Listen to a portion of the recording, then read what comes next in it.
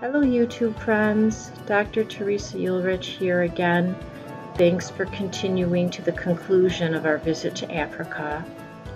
Well, at the end of our trip, James drove us out of Hwange Park to our next checkpoint, and we were headed back to Johannesburg, where we started our flight back to the United States. Once again, we were on the plane for approximately 16 hours, and we landed in Atlanta. In the airport, this time we walked through corridors that had window displays of things that had been confiscated. Here's a display of some African items. That seemed counterintuitive to me. It seemed like they should have had these displays before people went on their trips. Well, anyway, we took our flight from Atlanta to Chicago, and we were back home, and my dog LJ was thrilled to see us.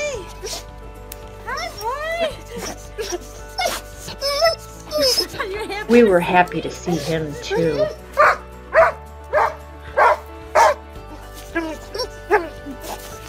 We were also happy to be home. But in some ways, even though it felt good to be home, there were many things that we missed about Africa. Okay. Luckily, we have a lot of memories and even some mementos to relive those experiences.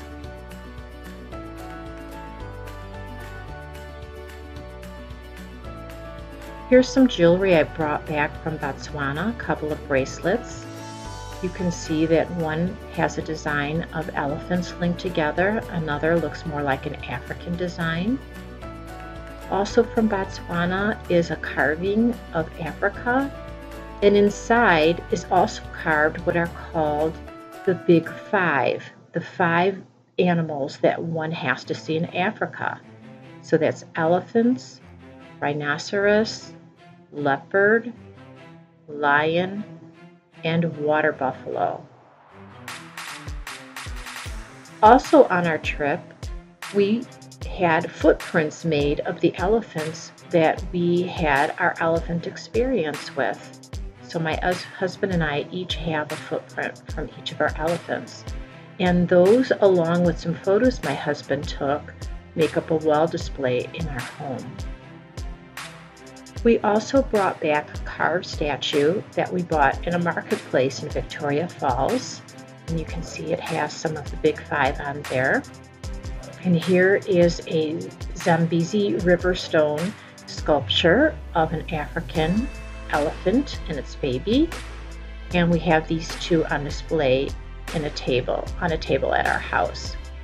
My husband also had a giant print made of one of his photos. This is one of his zebra photos, and this hangs over our sofa in our living room and makes a beautiful display.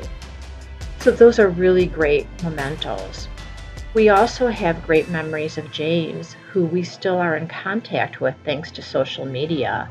In fact, my husband sent him one of his old cameras, and James has been taking some of his own pictures. James is really a special, unique young man.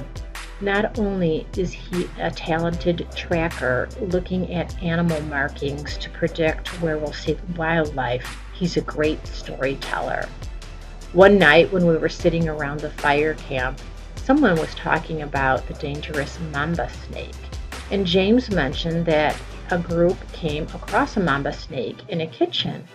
And when he was asked what he did, he very calmly responded, "We removed it." Well, we all laughed at that. Well, keeping in contact with James and having our mementos to remember Africa along with these photos and videos makes it an everlasting experience for us. We hope you enjoyed this series. Please hit the like button and subscribe. Take care.